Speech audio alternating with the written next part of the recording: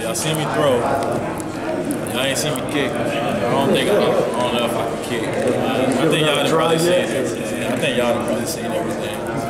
No, I ain't never tried kicking though. I don't think they want me out there kicking. Is it fun to open the season against an SEC program as opposed to maybe a smaller school? Yeah, I mean, just me as a competitor, like all my life, I always love competition.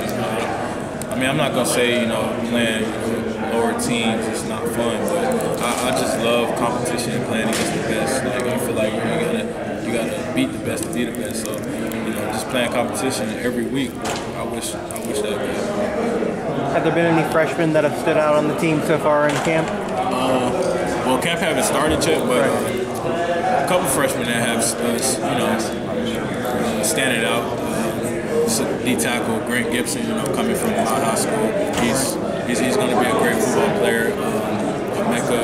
McKenzie, the receiver, he's going to be a great player. It's a couple other guys that came in this class. It's a huge class because it's a huge class that's leaving. So it's like how we came in. So it's a lot of guys that got a lot of potential.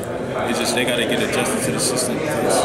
I feel like you've grown on and off the field in your 4 years at state. I mean, I feel like I have grown. I used to be a shy person, but now that I got all these people in my face, I gotta be able to talk. So, I mean, I think I've grown as a person, spiritually, and just being able, to build relationships with people, networking, all that stuff. So I just feel like I improved myself. On the field.